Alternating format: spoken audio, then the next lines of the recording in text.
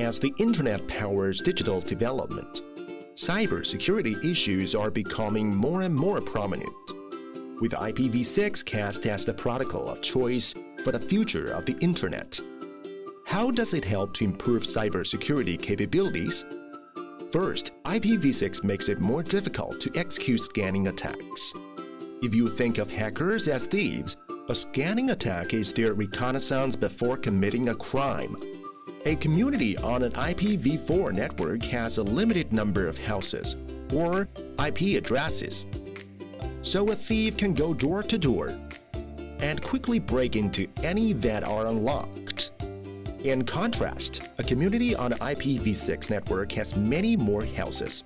Even if a super thief were to try 1 million households per second, it would still take around 500,000 years.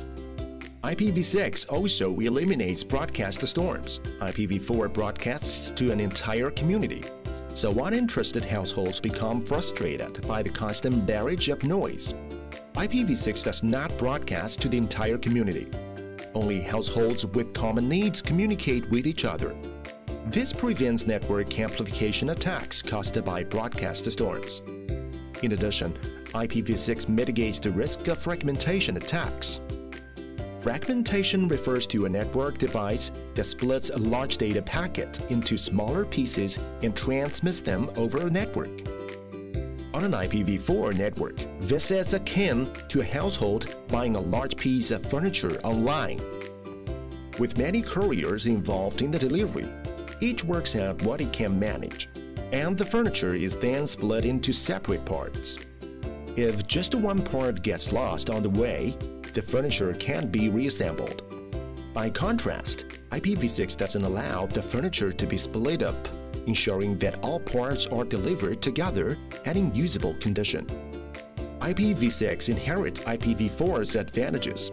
In addition, it mitigates and eliminates existing network layer security risks, fully taking advantage of its scalability to promote innovation.